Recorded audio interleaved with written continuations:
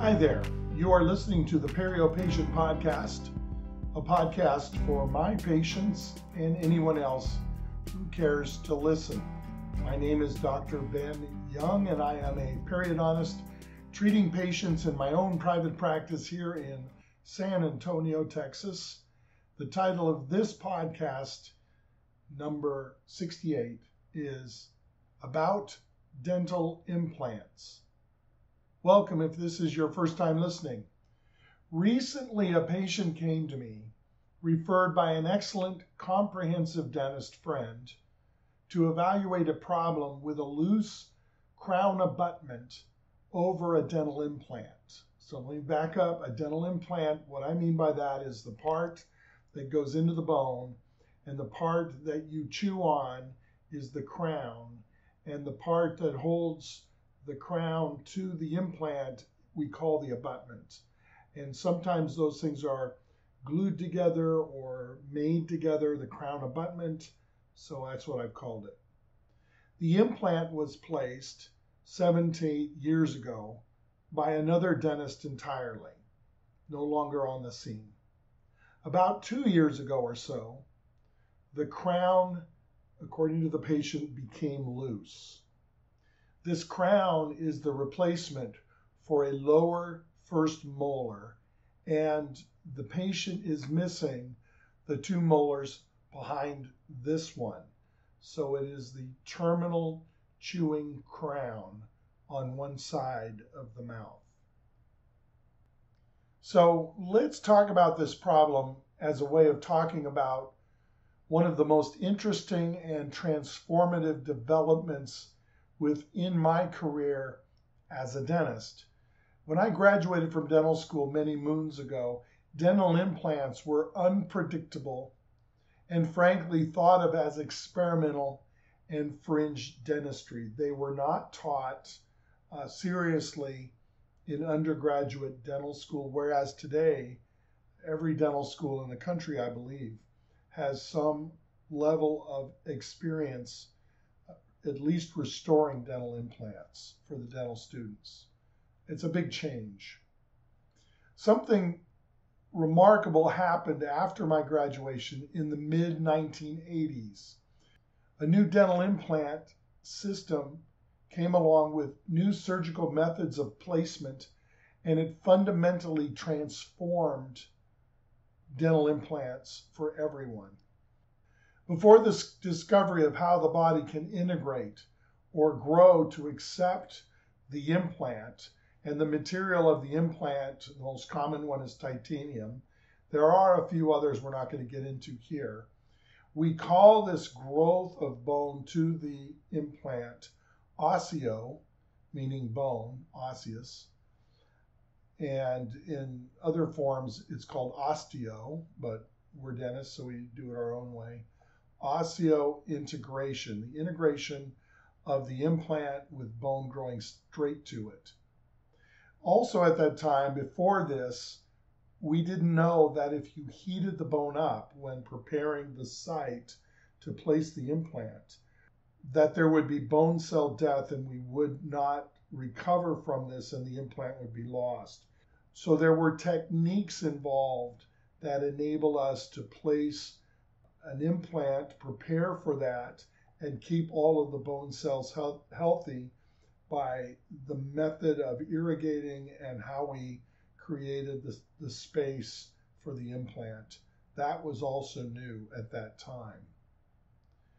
Also, the type of implant being a screw type implant as opposed to other methods that were done before this was found to be a very simple way to place an implant that was safe and gave us the surface areas necessary to overcome the chewing requirements that would be needed so that people would be able to chew with these implants.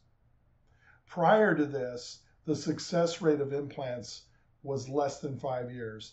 After this, we believe that dental implants have the longest ability to last in the mouth compared to every other dental restoration that we can place. They have a longer life than crowns and bridges and other filling materials. Anything else, the dental implant, that part that goes into the bone, has a longer life. And a lot of them are going way beyond 30 years now. So, I've got this problem with this patient who's come in with the loose crown abutment. We're going to talk about that because it's not 100%, and we need to make sure that you understand what's necessary once you have an implant, that it isn't perfect and it won't last forever if nothing else is ever done. The other thing I'm going to say is that the engineering of the dental implant is designed so that hopefully if something were to fail, it's a part that we can replace. So the crown abutment, this little bitty screw that tightens that crown abutment onto the implant part that's in the bone, those things can weaken and fail and be replaceable. The crowns, if they have porcelain, they can chip, they can fade, all of the things that are possible with other crowns in people's mouths, with the exception of you won't have a pulp, so you won't have that kind of tooth pain ever again with an implant, and it won't decay because there isn't a bacteria that's capable of dissolving titanium or some of these other materials. Again, after these new techniques and dental implants became commercially available, this was around the mid-1980s, the success rate for dental implants shot up and became so good that now the dental implant is considered the most successful and predictable dental restoration available. Its survival rate is better than crowns, bridges, and fillings of all kinds. Having said all of this, dental implant systems can run into problems for three basic reasons. And you, if you have dental implants or may need their service in the future, need to know about them. So, the first one has to do with the bone implant connection. And the second one has to do with chewing and biting forces against the implant. And the third one has to do with the same potential chronic infections that affect the teeth. Instead of periodontitis, we call a similar process affecting the dental implant as peri-implantitis. So let's talk about each potential problem. If a dental implant has problems, say within the first 6 months or so, it is likely due to a bone implant connection failure. Adequate osseointegration was not achieved. The body's bone cells did not grow and essentially stick to the specially designed implant surface, at least in enough quantity to cause that implant to become what they normally become, and that is 10 times stronger or more capable of handling loads compared with natural teeth. These problems can be significantly reduced by not pushing the healing envelope after the implant is surgically placed. In other words, sometimes it is acceptable, even smart, to extract a tooth and place an implant immediately, but at other times it is better to stage things so the implant rests within the bone and heals before its top is exposed and the parts, the crown and abutment, are then placed that puts this implant into chewing service. After the implant has healed past 6 months and there are no signs of problems, it is likely that osseointegration has been achieved. Now, the greater concern has to do with loading. To explain the difference between how dental implants take forces and how teeth take forces, let's review the 4 parts of the tooth. We have enamel, dentin, pulp, and the least known but most important when it comes to periodontal disease, that cementum. And the cementum holds or cements little bitty fibers that project from it, and we call those periodontal fibers. These act as sort of the shock absorber of the tooth. When a tooth is overloaded, it compresses these fibers, which does two things. First, it allows the tooth to move, and in moving, absorb some of the force of the load. Teeth can get loose and then tighten up again, thanks to the activities going on with the periodontal fibers, also called ligaments. The principle of moving teeth with orthodontics involves this process as well. In other words, teeth can be moved through bone, very different than a dental implant. The second way these fibers help when teeth are overloaded is due to the nerves placed within this fiber network that fire and send a message to the brain with not only pain information like, oh man, that's sore, but also the location of the problem. It's sore and it's right here. This spot bothers me. This ability to tell the brain locations of where the different parts of the body are relative to one another is called proprioception. This is what gives you the ability to touch the first fingers of your two hands together while your eyes are closed. Proprioception allows you to eat food and not bite your tongue and cheek at the same time, meaning that whenever you bite your tongue and cheek, it's always a surprise, and it doesn't happen that often, thanks to proprioception. But what about the dental implant?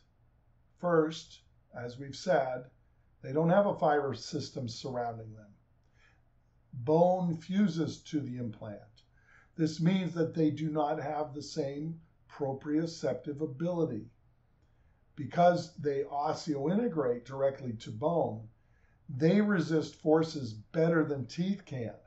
However, if the forces become excessive and the brain is not aware of this, then eventually there can be microfracture of the implant bone interface.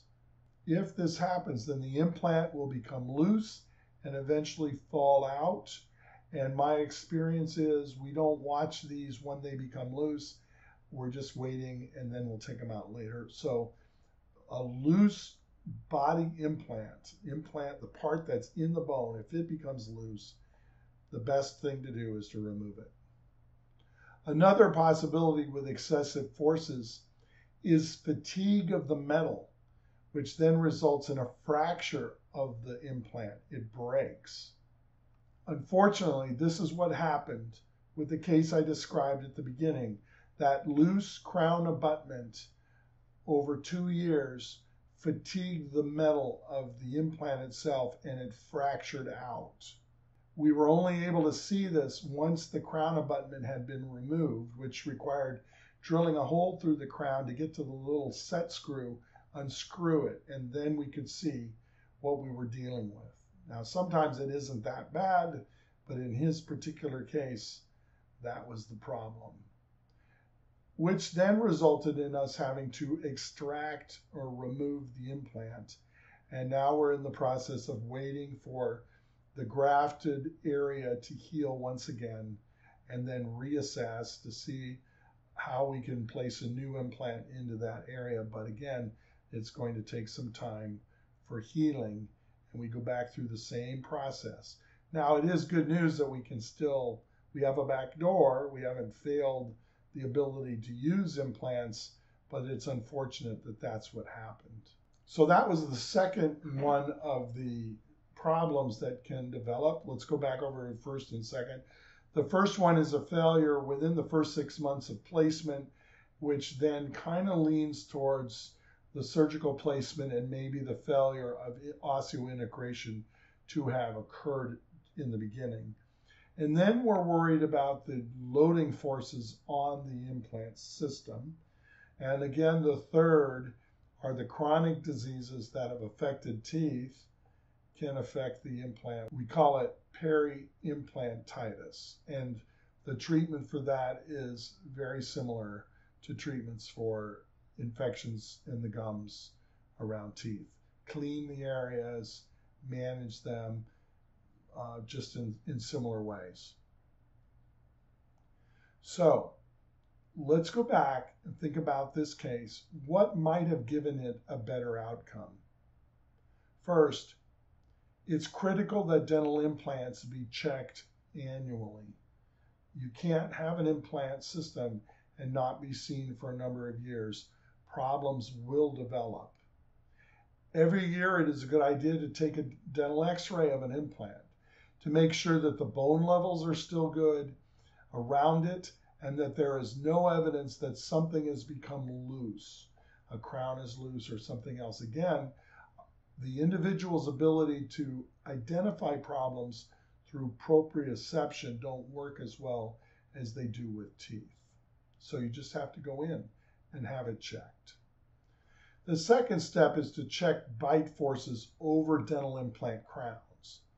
This is accomplished by biting on a colored marking paper and seeing where the marks are, and also using a thin silver-looking mylar strip we call shim stock. And now shim stock's used in other areas of life too, but it's a shim stock. Ideally, initial contact forces when you bite down are between natural teeth first, because you have this ability of the periodontal fiber space to contact first, and then the little shock absorbers go into effect. And once they are pressed enough, then the crown over an implant can come into contact. So once all the teeth are contacting, then the implant crown should contact. Shim stock helps to find the contacts where they're hitting and holding. So the dentist will have you bite down lightly and tug on the shim stock, and it should slide easily over the crown that's on the implant while connecting with the teeth. That gives us an idea of where the first contacts are, and ideally we want them over the teeth and not over the implant. Another way to think of this is to understand that the thickness of the shim stock represents the thickness of the periodontal ligament space. Finally, if something feels loose, do not wait to see if it gets better. It's not going to get better. And if perhaps you are seen soon enough, that implant may still be usable.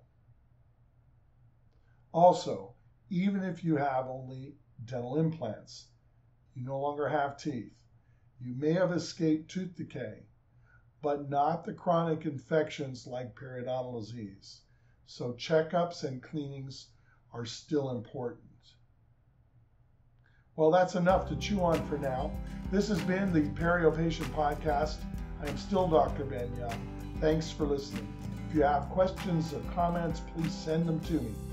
Have a great day. Bye for now.